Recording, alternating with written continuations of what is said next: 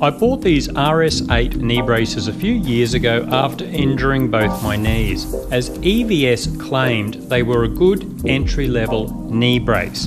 Unfortunately, they have been anything but.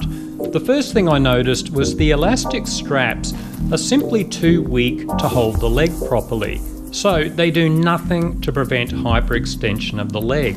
This also means they do nothing to prevent twisting or impact on the knee joint up through the lower leg, common causes of knee injuries. I also found out later that any proper knee brace always has 2 straps for the upper leg and 2 for the lower leg. The RS8 only has 1 strap for the upper leg. Generally, the whole design is very light and weak compared to a proper knee brace. It's hard to imagine these holding up well in any major impact. Also, the clips kept breaking so often I eventually got the distributor to mail me a bag full of them. He said this was going to get fixed on future models. Eventually I tried creating my own longer straps to hold the RS8 more firmly, but another problem is it is simply too short on the upper leg to act as a proper knee brace. Any true knee brace goes further up the leg to help reduce hyperextension and twisting. Here are a few criteria for true knee braces.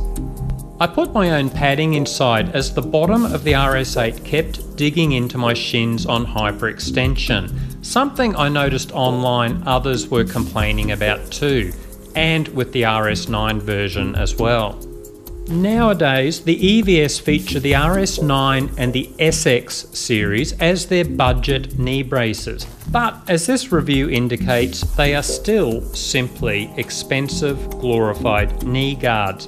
Calling all of these knee guards appears to me to be misleading advertising, and all the other brands will name this entry-level stuff as knee guards or knee supports, not knee braces. However, look, I'm not just beating up on EVS. I will say that despite all of these problems, I did buy EVS's proper knee braces, the web knee brace, which did work well and for many years. I'll report on those another time.